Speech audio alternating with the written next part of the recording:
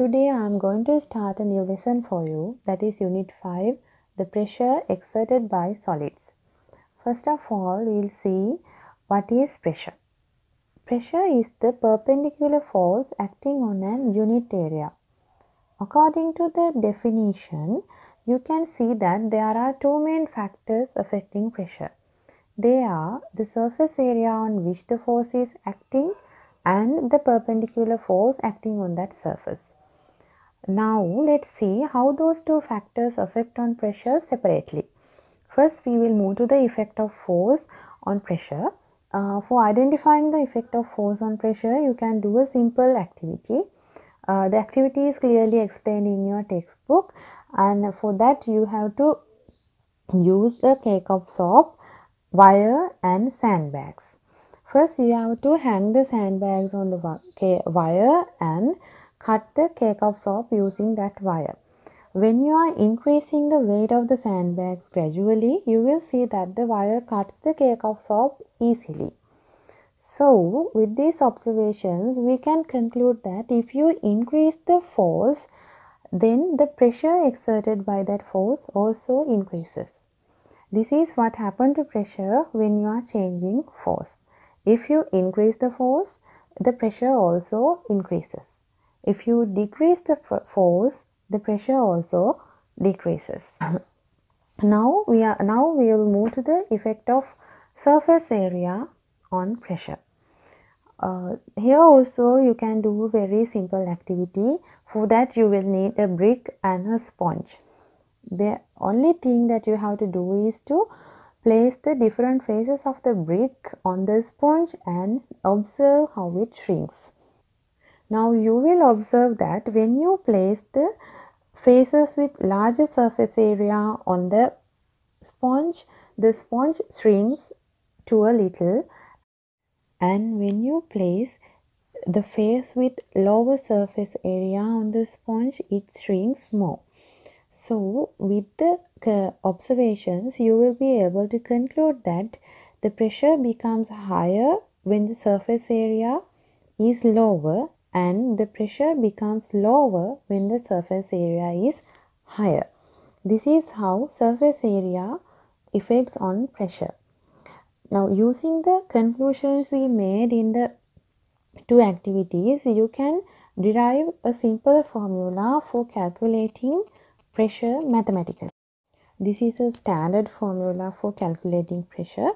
There you have to divide the force acting on a surface by the surface area.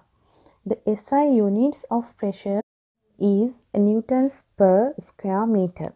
It is also indicated by pascals. Accordingly, 1 newton per square meter is equal to 1 pascal. Now let's practice few questions using the formula for pressure. Here is the first question. There a box weighing 500 newtons with the surface area of 5 square meters at the base is kept on the floor, and you are asking to calculate the pressure exerted by the box on the floor. Before calculating, you should write the formula of pressure, and then you have to substitute the values for the equation with units. Writing units with the values is a must. Here the force is 500 newtons and the surface area is 5 square meters. So you have to divide 500 newtons by 5 square meters, and you will get the answer as 100 newtons per square meter. It also can be written as 100 pascals.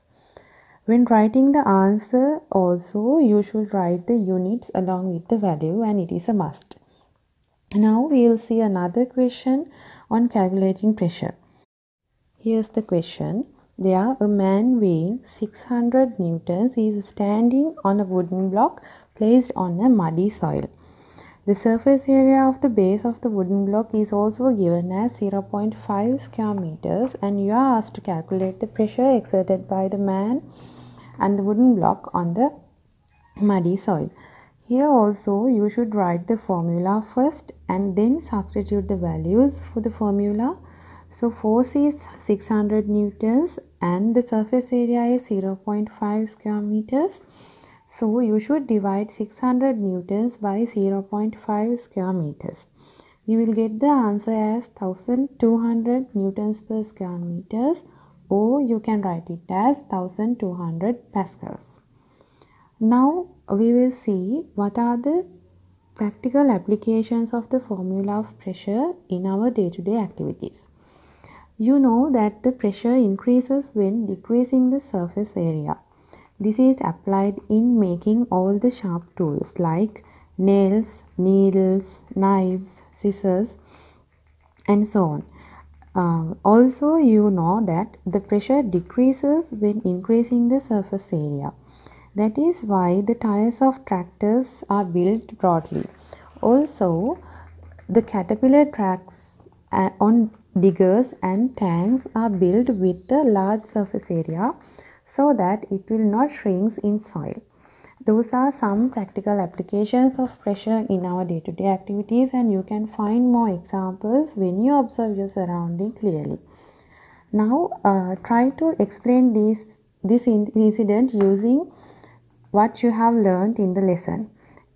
Explain why does the wall foundations are built broader than the walls.